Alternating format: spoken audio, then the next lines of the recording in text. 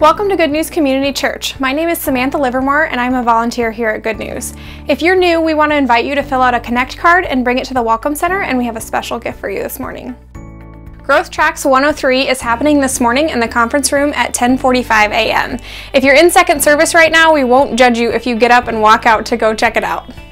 If you're new to Good News Community Church within the last year and you haven't had an opportunity to attend a lunch with leaders with us, we want to invite you to attend one next Sunday, January 27th. It's going to be held right here at the church following second service, and it'll give you an opportunity to meet with some of the leaders of the church. The 2019 If Gathering simulcast is happening right here at Good News Community Church on Friday, February 8th from 6 to 9 p.m. and Saturday, February 9th from 9 a.m. to 5 p.m. Women from all denominations come together to worship, enjoy snacks, coffee, distinguished speakers, and time with friends. If Gathering 2019 is inviting women to link arms as they reclaim the priority of discipleship and discover what it looks like to lean on God's wisdom instead of our own. We'd love to see you there.